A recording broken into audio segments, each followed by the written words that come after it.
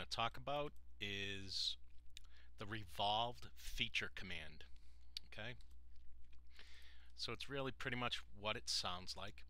I usually like to click my reference geometry first by using a center line, because that is going to be what I rotate about when I revolve.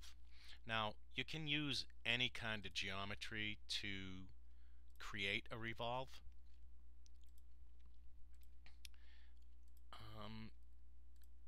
And the coolest looking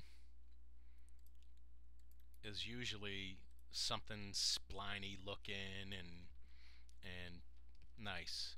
So I'm going to go to the feature tab, select revolved. It's telling me that my sketch is opened,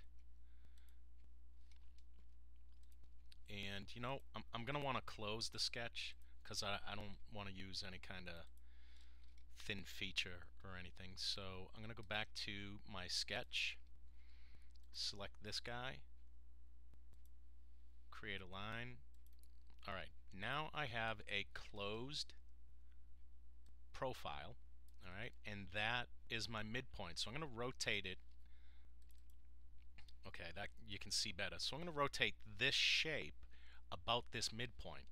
Alright, so let's go back to feature and let's say revolve, and it actually knows line 1 is my center point, and because it's a closed surface, closed piece of geometry, it knows, all right, I've got a closed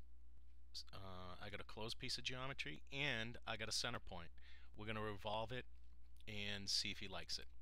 You can also add contours, similar to if you walked down the aisle in the supermarket and looked at the detergent bottles. Those would include a contour that sends this geometry in different directions, and it's all nice.